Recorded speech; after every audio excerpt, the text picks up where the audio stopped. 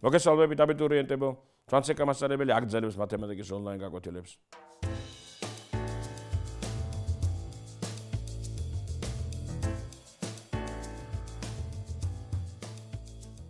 გავაგრძელოთ იმ ტესტების გაკეთება, რომლებიც გავსი იყო წლების განმავლობაში და ასევე დიდი ალბათობით, იმ ალბათობას ვახსენებ, რომელსაც რამდენიმე გაკვეთილის მერე გასწავლით, იქნება თქვენ შემდეგ გამოცდებზე. გავიხსენოთ რიცხვების შედარების დროს ამ ნაწილს ქვია თქვენს ტესტებში რაოდენობრივი შედარება, გავიხსენოთ ორი რიცხვის შედარების დროს რომელია მეტი. როგორი კარგია მოფიქრებული ეს რიცხვთა ღერძი უკაცრავად ცოტა სიმრუდისთვის. ორი რიცხვს შორის მეტია ის, რომელიც არის მარჯვნივ.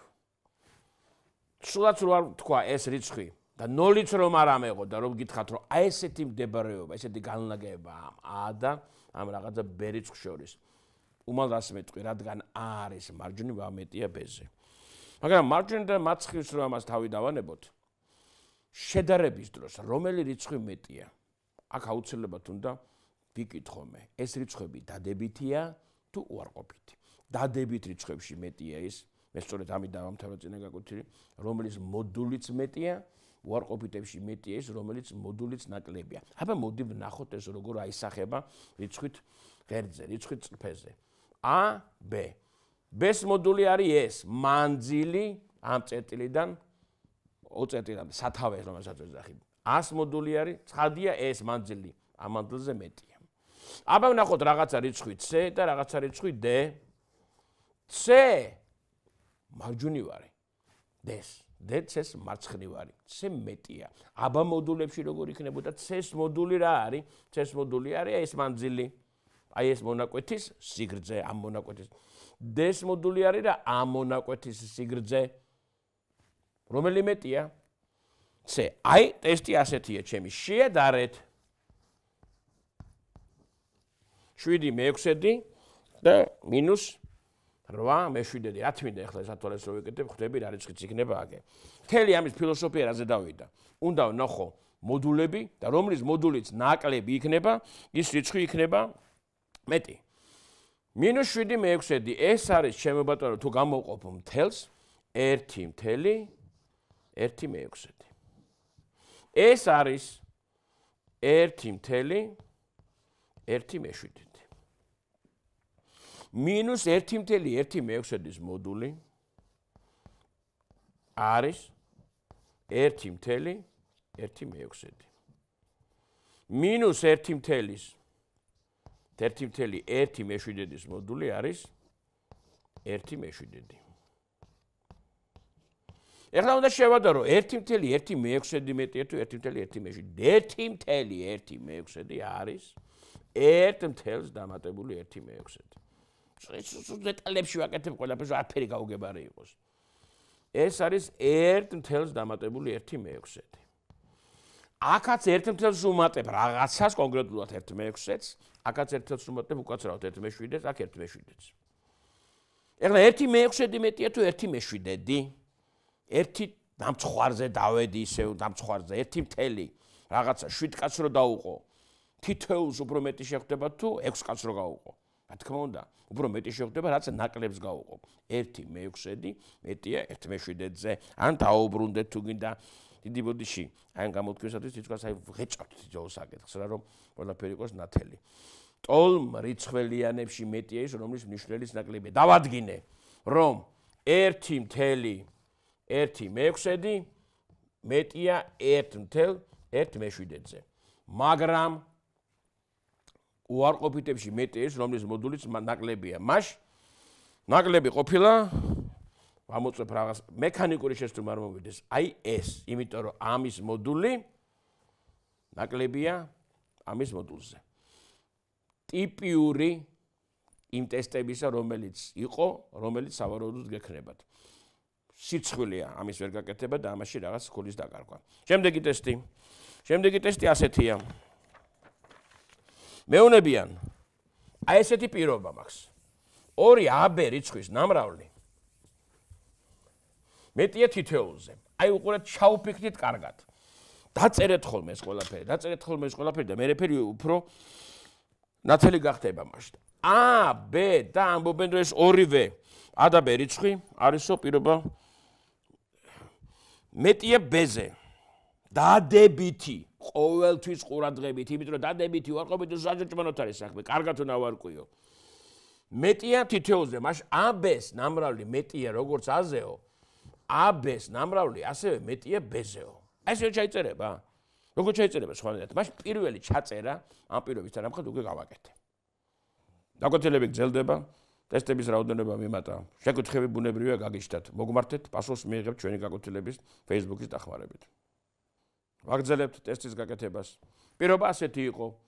ორი დადებითი რიცხვიდან მაშინ A მეტია B-ზე, 0-ზე, B მეტია 0-ზე. მეუნებიან, მათი ნამრავლი მეტია როგორც ერთ რიცხვზე, ასევე მეორე რიცხვზე.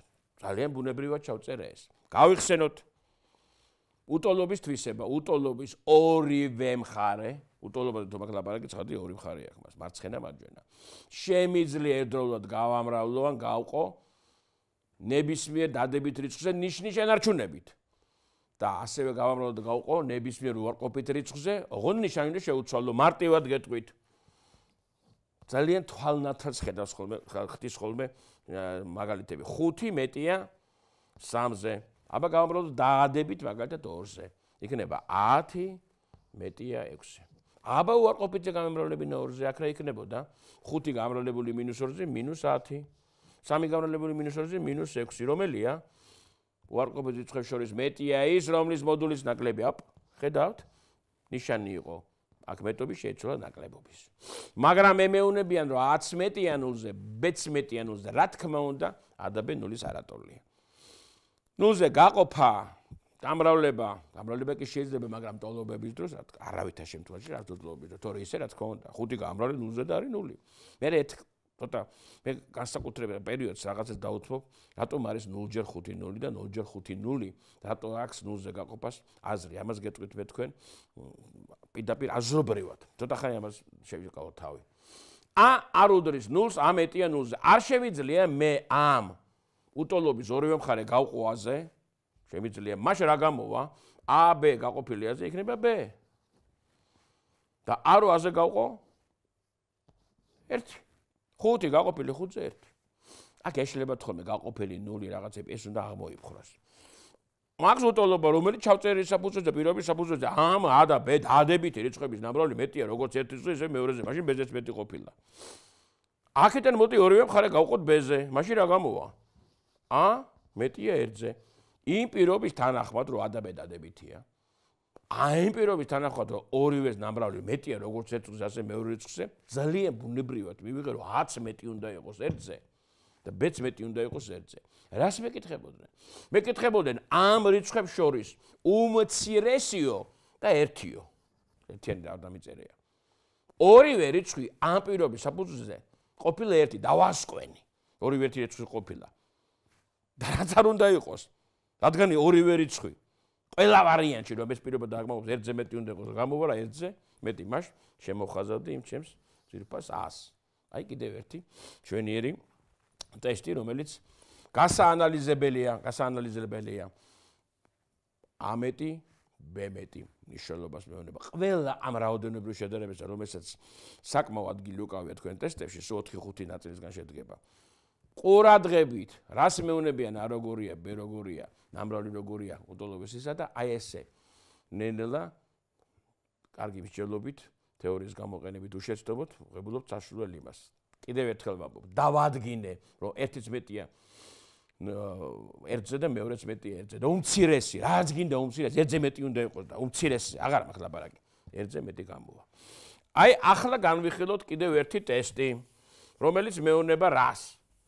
ტესტი ას შემდეგში მდგომარეობს. მეუბნებიან, რომ 8 კვადრატული მეტრის შესაღებათო, 8 კვადრატული მეტრის შესაღებათო საჭიროა 1 ლიტრი საღებავიო. მე უფრო თვალნათლივი რომ გახდეს ეს თქვენთვის, ამ 8 კვადრატულ მეტრს დაგიხაზავთ. თქვენ ამას გააკეთებთ თქვენს რეულებში. 8 კვადრატულ მეტრს დაგიხაზავთ, რომ ეს ძალიან კარგად დავინახოთ. სამომავლოდ შეიძლება არ დაგჭირეთ ხოლმე დახაზვა, მაგრამ აი ეს ნახაზი რას მიკეთებს? რა ფუნქციას მიკეთებს? თქვენ მეთოდი ამის ამოხსნის დაგამახსოვრდებათ, იმიტომ რომ შეიძლება სხვადასხვა არ დახაზოთ, მაგრამ ეს იმდენად შთამბეჭდავია, რომ აღარ დაგავიწყდებათ. 8 კვადრატულ მეტრსო ყოფნისო. აი ეს არის 1 კვადრატული მეტრი, ჩემი. მოდელი გავაკეთე. 8 კვადრატულ მეტრს ყოფნისო 1 კილას აღებავიო. შესაღებია 4 კედელი, რომელთაგან თითოეულის ფართობი არის, ეს თითოეული კედლის ფართობი არის 22 მეტ კვადრატიო. სულ რამდენი კილას აღებავია საჭირო ამისათვისო.